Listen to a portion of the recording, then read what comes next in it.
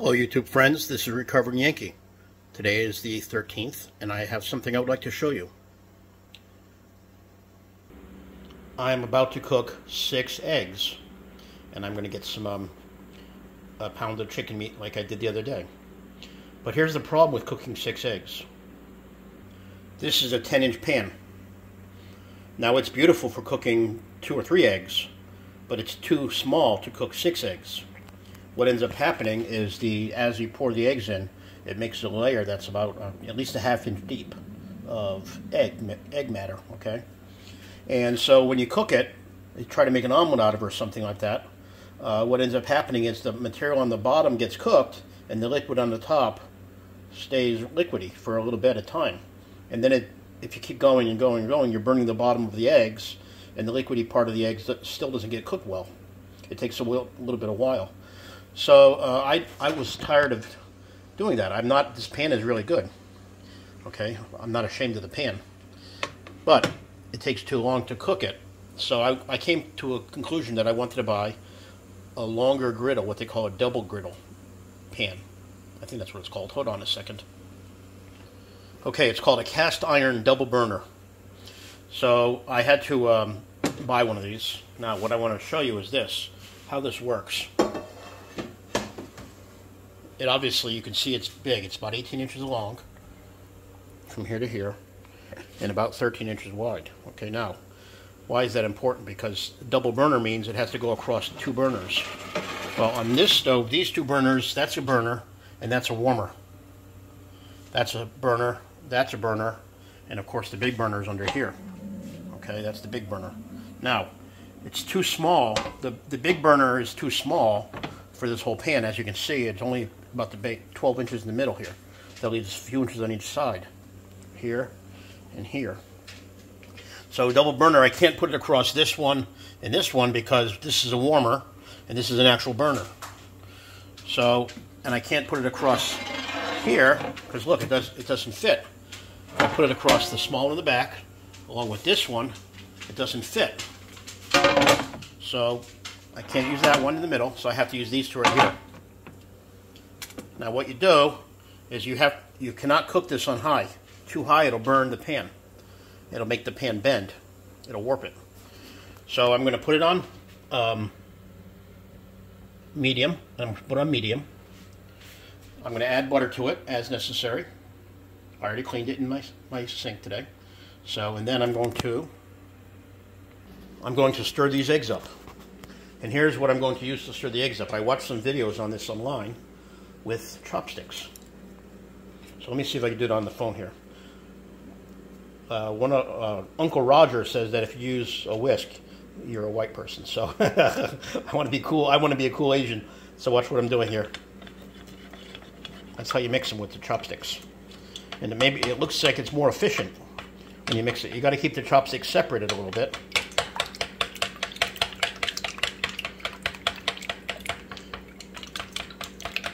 So now Uncle Roger will approve of my Asianness. Uncle Roger is this video channel. He kind of picks on everyone that's cooking something. They cook the wrong way, especially egg fried rice. So now I can be considered a cool Asian.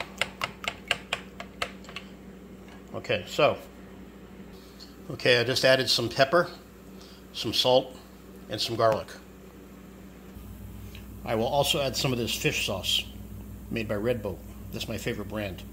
I buy it at a local Asian supermarket. Uncle Roger's really going to be pleased.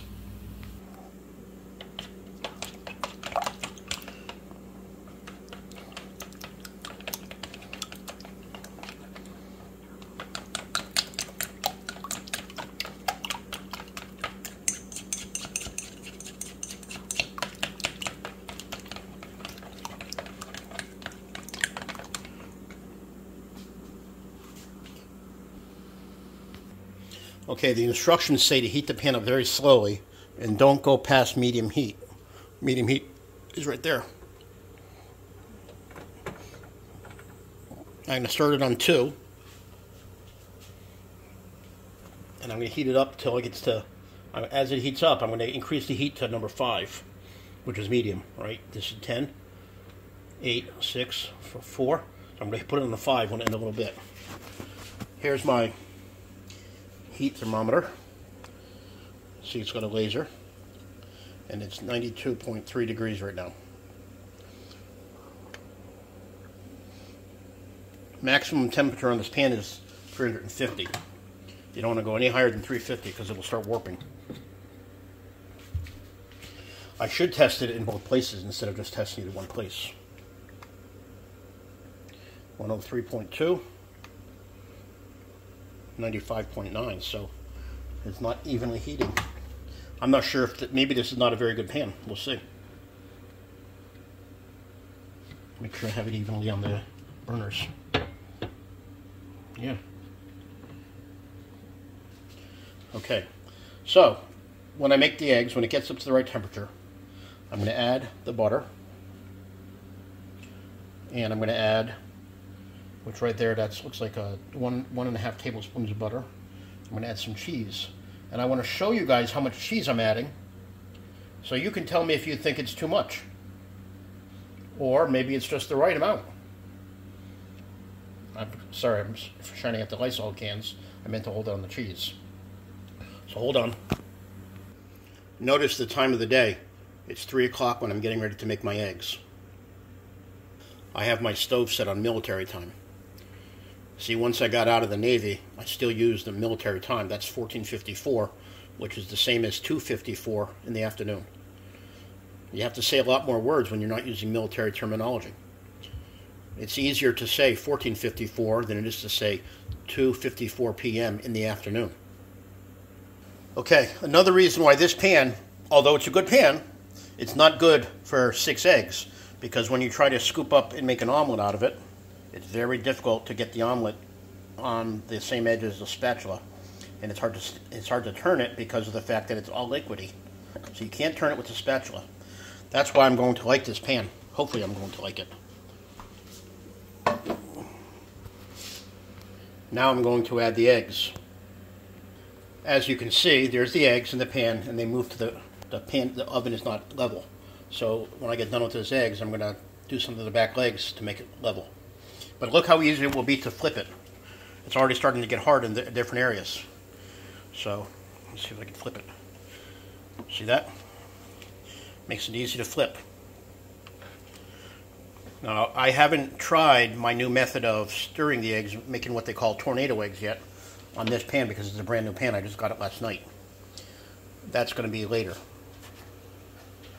Maybe a couple days from now. I'll practice the tornado twisting. Twist the eggs like a tornado. It's really good looking, and it tastes good too. So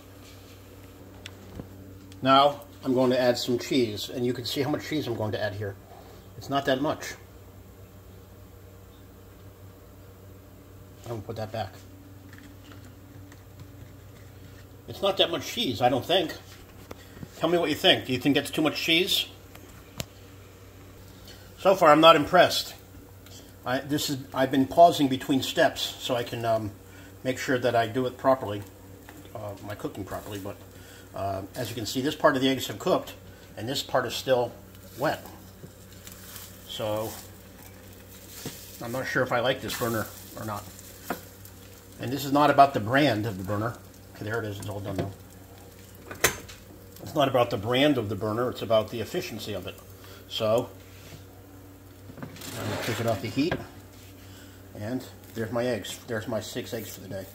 And because my dog is a nice little girl, I'm going to give her one. So I'll only eat 5 eggs today. I'll give her this piece right here. Okay. Share this with your friends. Hit like if you like. And maybe if you feel like you want to bless me, give me a subscription. Thank you very much.